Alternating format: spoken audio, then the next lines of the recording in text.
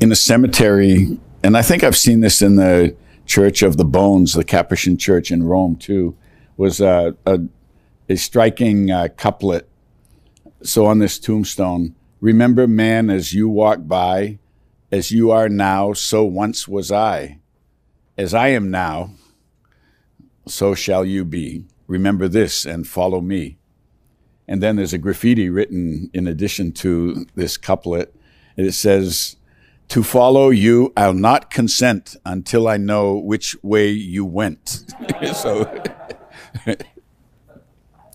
friends, this great campaign of Lent has two major components.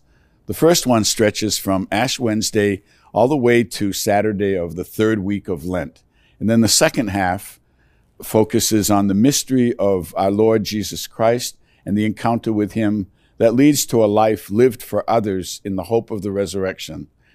But the dominant theme for the first half, which we're still in, running throughout this portion of Lent, is a call to a life of gospel conversion, of prayer, of fasting and almsgiving, of mutual forgiveness, of facing one's hardness of heart, of forgiveness of enemies, of mortality, and of the urgency of reforming one's life with the help of God's grace.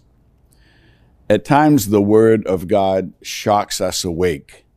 Today, we hear a parable actually of two rich people. One is nameless, living for himself, dining sumptuously, dressing in fine linen, blithely ignoring the suffering poor man Lazarus at his door. The other rich man is Abraham, who welcomes the poor man into his bosom in eternity. Abraham, who on earth was very wealthy, had many servants and animals and possessions. Abraham shared his wealth with others. When three strangers appeared in his midst, he treated them royally. He had meals prepared for them, and he dined with them as he would with cherished family members. Some believe that he was actually welcoming the triune God, the Father, Son, and Holy Spirit, in those three strangers. For this and his obedience, he was made fruitful, so much so that we today can be called sons and daughters of Abraham. Generous in sharing his goods, Abraham is truly greatly blessed. The selfish rich man, blind to the needs of others, is not even remembered by name, and he suffers eternal torment. The lesson is clear. It is not riches that are condemned, but their use for selfish purposes alone. And finally, the rich man in torment begs to have Lazarus dip the tip of his finger in cool water to come and give a moment of relief to soothe his tongue, for he is in torment in these flames.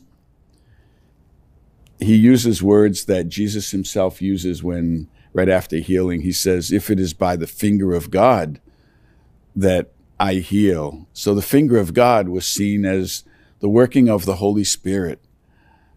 Think of the creation of Adam by God in the Sistine Chapel, God reaching out and touching the finger of Adam and bringing him to life.